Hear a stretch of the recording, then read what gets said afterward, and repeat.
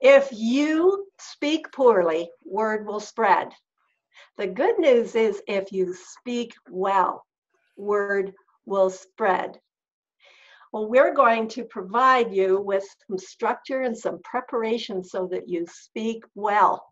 And I want to add a caveat, whether you are doing a 2-minute Toastmaster table talk, whether you're doing a 10-minute student presentation, whether you're making a sales presentation, a keynote, leading a workshop for a couple hours, or a personal development seminar for a couple days, preparation is key. Here's the caveat. You need to be flexible. It was a number of years ago that I was in Boyle, Alberta. 400 staff of a school district were collected in the community center. I was introduced as the morning keynoter. I began about 15 minutes into the talk. The MC came up on the platform and whispered in my ear, "Patricia, please keep them in their seats. I'll wave to you when you can let them out of their chairs. The toilets have all exploded. They're broken." It was like minus 40 degrees outside. That 1-hour keynote turned into 1 hour and 40 minutes. Good thing I had extra content prepared in here in my head. Then think about this one. In Taber, Alberta, at a women's conference, about 200, 250 women, closing keynote. We need to be out of the building at 4 o'clock, so make sure you end on time, Patricia, the MC said. Well, at 3 o'clock, we were to start. I was to start my 1-hour keynote, but they decided to give away the door prizes they had left over. It was 3:10, 3:20. I'm saying, okay, what can I let go of? What can I let go of? 3:30, 3:40. That 1-hour keynote ended up being delivered in 18 minutes. So I'm going to give you ways to collect content, structure it, deliver it, and remember, you'll need to be flexible. Yes, what do we think? Ta-da! So where are we going? You were sent a handout. I want you to put that handout in front of you so you can come along with me on this half-hour ride. Ready? And away we go. Successful presentations keep them awake, and my intention is to keep you awake, and you can let me know. Please send any comments on what you like or questions in the chat room. And here we have the first point that's on your handout. Identify ineffective and effective presentations. No doubt you have been the victim of a poor presentation, and you've probably also been the delighted recipient of an upbeat, effective presentation.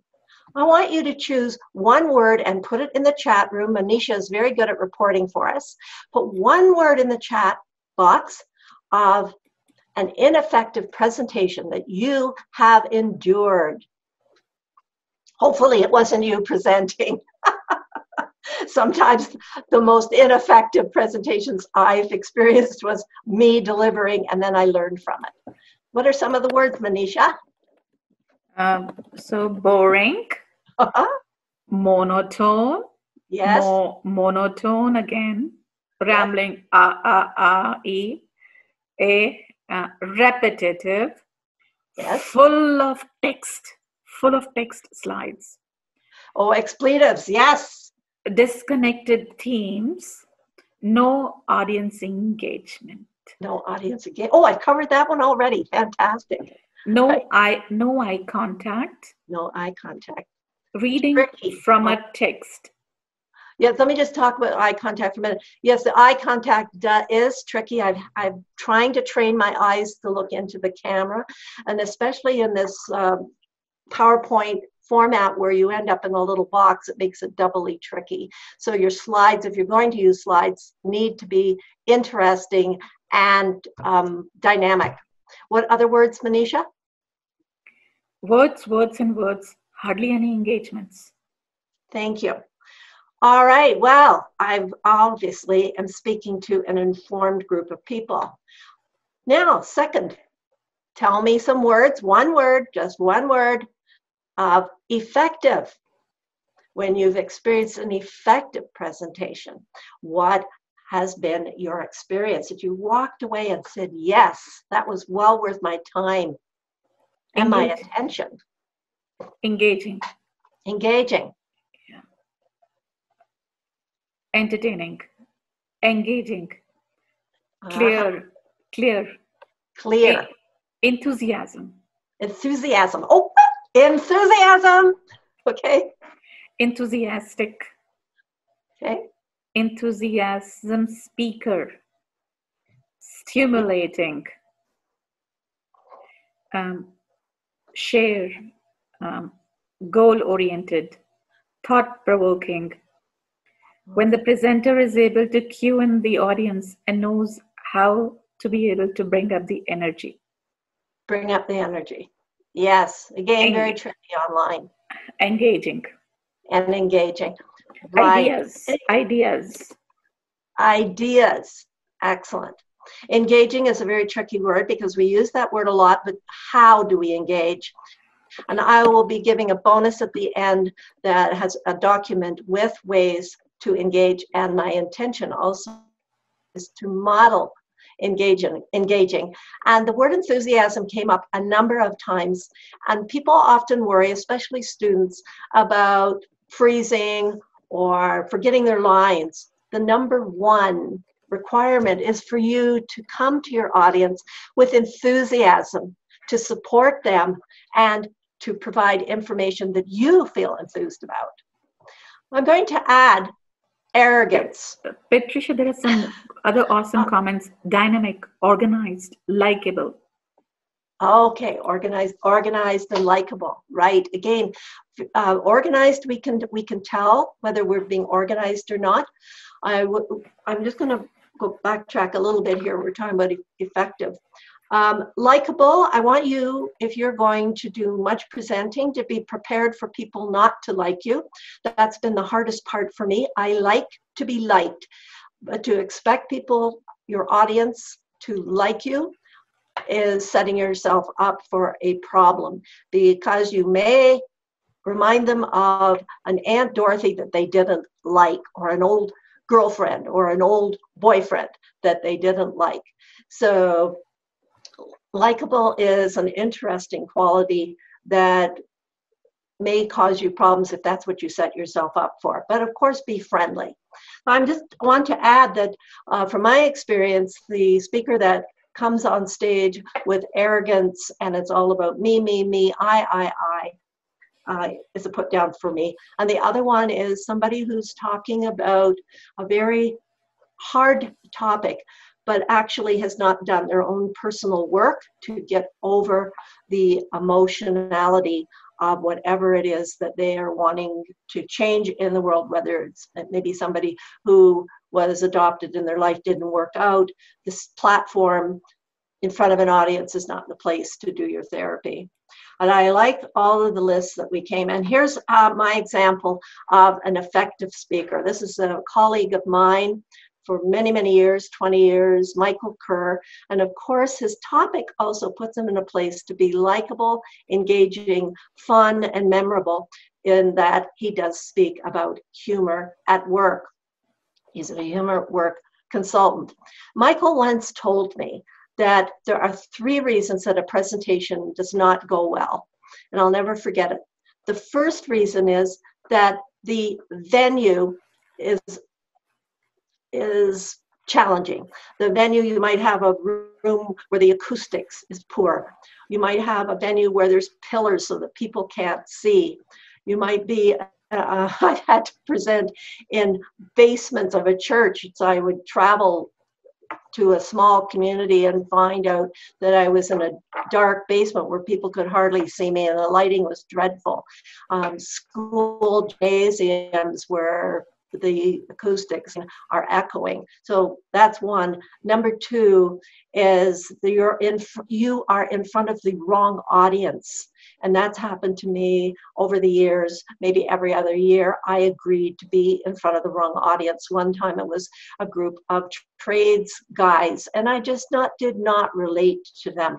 And the third is that the speaker is not prepared and did not do a good job. So take that into consideration. You also want to identify who your audience is. Just like when I was in front of those tradespeople, I should not have been. I should have said, no, that's not a good audience for me. And on your handout, you have just a few questions of, is your audience expecting a formal presentation? Is it a casual presentation? Are they feeling energized? Is it the morning and they've had breakfast served to them? Or is it, I've seen conferences where they went on till 6 o'clock and then they bring on a speaker and people are hungry and they're tired, and the speaker, it's a setup for failure for that speaker. Is the audience there voluntarily, or are they forced?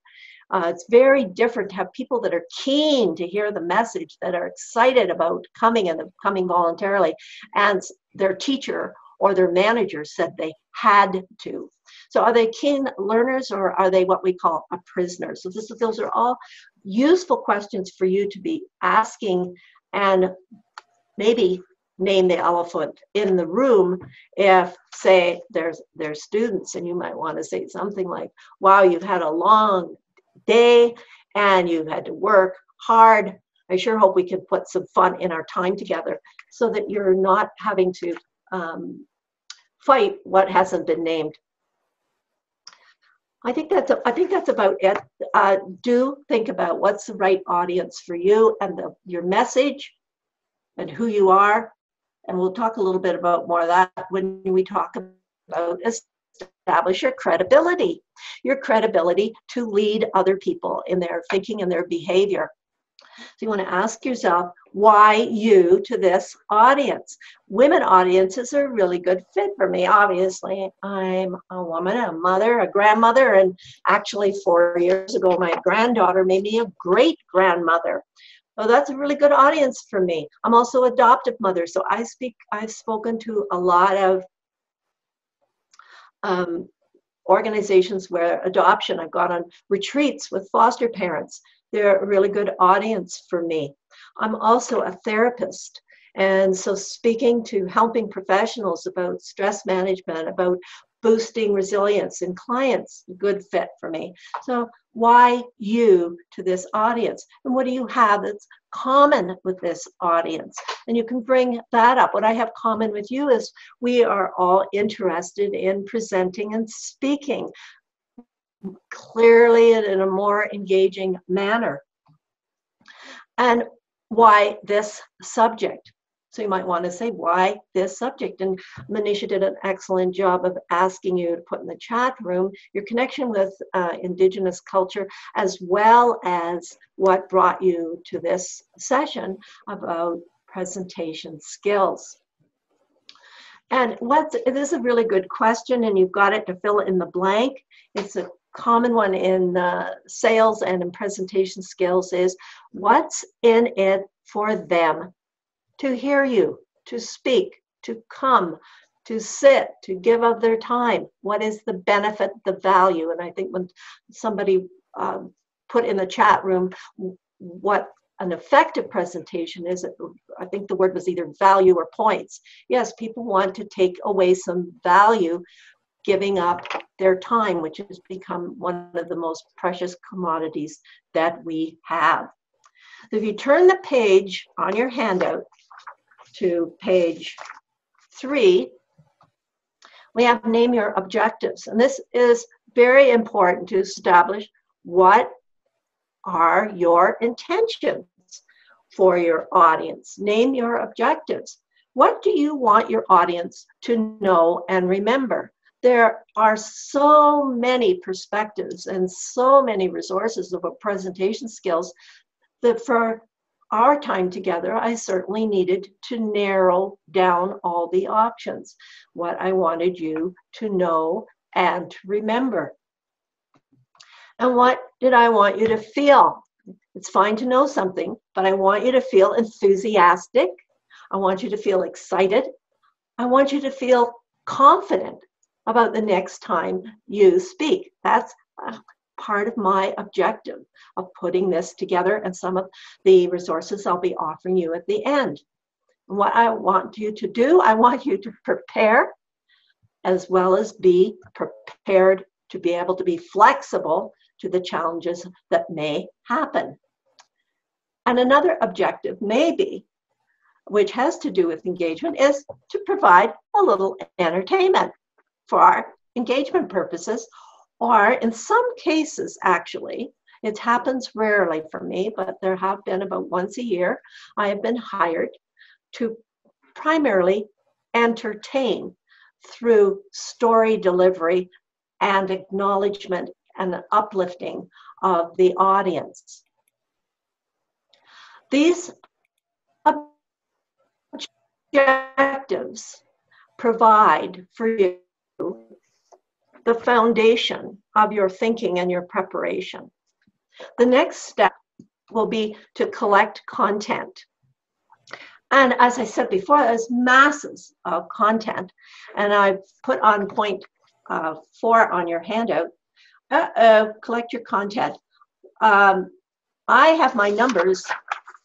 You just noticed 1, 2, 3, 4, 5. I have made a little boo-boo. So I want everybody to put in the chat room, it's okay to learn. It's okay to make mistakes. That's what I want. Then when I have my audience, I have them. It's okay to make mistakes. Then I can learn from them. So a little misnumbering here. It says 4 on the screen, but it says 5 on your handout on page 3. It's okay to learn from my mistakes, and it's okay to make mistakes. And that feels good when I hear from my audience. It's okay to make mistakes. Because it wasn't okay when I was growing up. That may be the case for you too. All right. Thank you for doing that. Did I get any support, Manisha? Oh, yes. Oh, thank you. Thank you. Thank you. It's okay to make mistakes. All right. When you collect your content, it must support your main points. And your main points come from your objectives. What do you want people to know, to feel, to do, right? I want you to get your pens ready because I'm going to go through these categories, a number of categories of content quite quickly.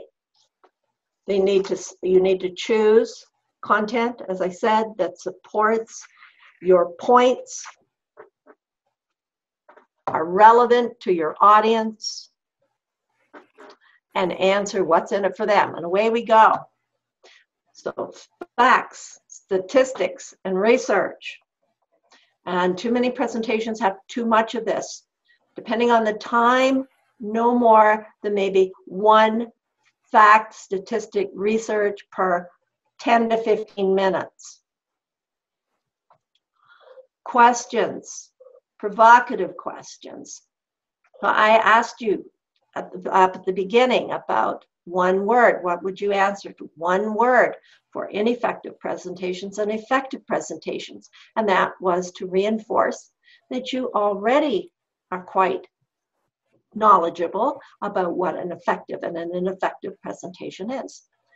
Quotations. Please be careful about using old, tired quotations that we've heard over and over and over again. Try to find ones that are interesting and, of course, support the point. A presentation is a means of communication which can be, oops, I have to backtrack. I made a little error again. So we're on C, definitions. Definitions. Provide definitions for any of your key points. A presentation is a means of communication which can be adapted to various speaking situations. And now we're getting to quotations. Quotations. Books, internet are filled with quotations. Find one that's interesting and new for you and will be new and interesting for your audience. This is by Ellen Finkelstein, who's an expert on slide decks. She says, bullets kill good presentations. Instead of using bullets, I'm using a full slide.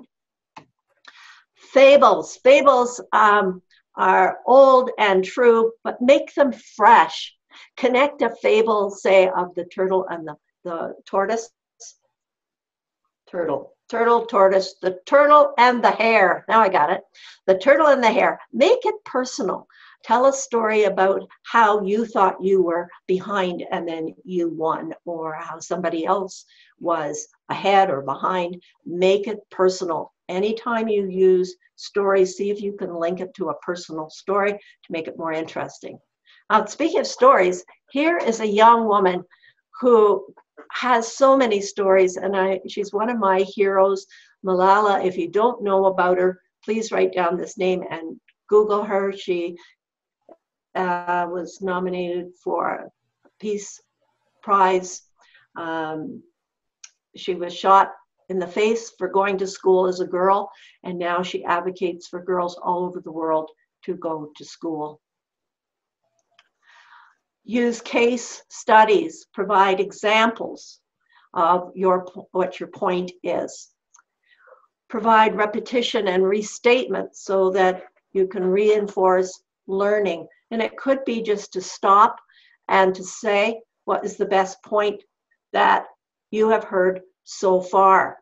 If you're able to keep listening to me and write that, what has been the best point so far that you've heard so far in this presentation in the chat room? Activities and exercises can be part of you putting your content together. Analogies. She is as fickle as a butterfly is an analogy, while a metaphor is she has the heart of a butterfly. If you don't know the difference between those two words, analogy and metaphor, merely Google it. A poem. This is the most famous poem in all the world. How do I love thee? Let me count the ways. And I have a presentation called Merry Lovemaking where I took the poem and I adjusted it a little. How do I love thee? Let me count the ways to the sound of the toilet seat going down. Rhymes can be played with. He died from reading PowerPoint that sent him to the heavenly joint. Now this is a little experiment. Get ready. This is another piece of content. Many long years ago. So you can take music lyrics. I don't suggest that you sing to your audience if you have a tendency to be off tune or it's painful for you or painful for the audience. But if you don't mind having a little fun, I took the old gray mare and turned it into We Old Folks, We Ain't What We Used to Be for my senior audiences. Comparisons, what's the same, what's different?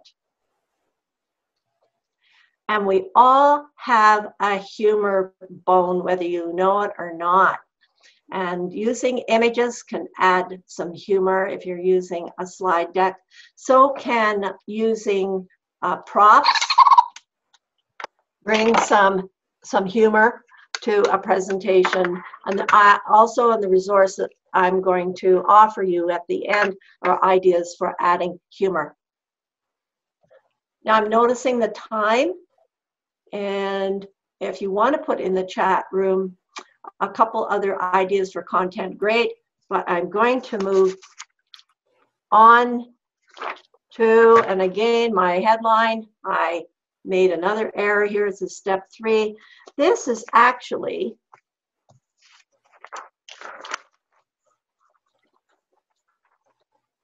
on page 4, structure your content. And to structure your content, you take all of what you've collected and you put it into an open, a body, and a close. On your handout, it makes really, really clear some of the best options for an opening is using rhetorical. In the open is using a rhetorical question, an activity, an invitation, a story. Right away, include the audience as quickly as you can, and it must support your main point that you're making. Presentation skills can be learned. It's the main point of this. And then we've got all of these subpoints on your handout, number 6. And then when we come to the body of your presentation, you have subpoints, and then you provide support content. And this, we've just talked about all the different content, and then how to apply that content is usually in the body as well. And when you come to the close, you reinforce the main point. Now, how do you decide how much for what time you're given? And you, again, you have to be flexible. But in Tony Robbins' TED Talk, he spoke so many words, and it's important for you to know how many words you have. That's why we write a script. It's important to have that before you start doing your practice. So please put in the chat room your guess at how fast you think Tony Robbins spoke during his TED Talk. It's a 20-minute talk. That's the limit for TED Talks. And what are some of the numbers that are coming in, Manisha? Which window is it? Window 1, window 2, number 3, or the number? It doesn't matter. The number 3. Number 3. Yeah, number. So people are pretty smart. They know that Tony Robbins speaks very, very quickly. So congratulations. Yes. The average conversation, when we're just having a conversation, we speak at 120 to 150 words a minute. Tony Robbins 201. Wow. The average TED Talk is 173 words a minute. I averaged out mine when I'm speaking professionally, and it's between 140 and 150 minutes. Well, it's useful to know how fast you speak. You can simply clock yourself by timing yourself on your iPhone. You put the script together and you have a rough idea that about 120 words are going to be 1 minute, and that will help you when you're preparing, right? And you got to watch the clock, and you need to stop on time, which I'm noticing I need to stop right soon here. And then you practice. Joining Toastmasters is a wonderful arena for practice. Toastmaster clubs are now meeting online during this time. Ready? Yes. So I'm offering to send this is my email. It's on the handout. If you didn't happen to get the handout, please write down my email address, Patricia@Solutions for Resilience, and you will receive, it's a Presentation Skills 101 resource document with ways to energize your audience, how to add humor, some very simple tips, how to craft a simple story. I hope you noticed that I opened with a story about those 2 presentations. It included dialogue. It included an opening and an ending. Although they were very short stories, they were still crafted. And how to manage nerves for those people that are concerned about that, and some other tips and resources, including excellent books and some online resources. Fantastic.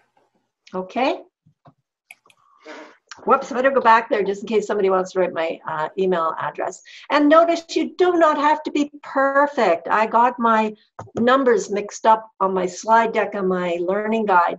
And don't spend time apologizing, but you also want to name the elephant in the room. People have had time to write that down. I do want to close that sometimes we need to take risks for the benefit of the people who follow us and the people who would benefit from us taking a risk to make our message known. I spoke to lifers years ago, and my daughter helped me practice saying some swear words to get their attention. And these were people that had committed murder. I was in a room with 30 of them and guards around the outside of the room. And I ended up weaving into my opening presentation, swearing at them.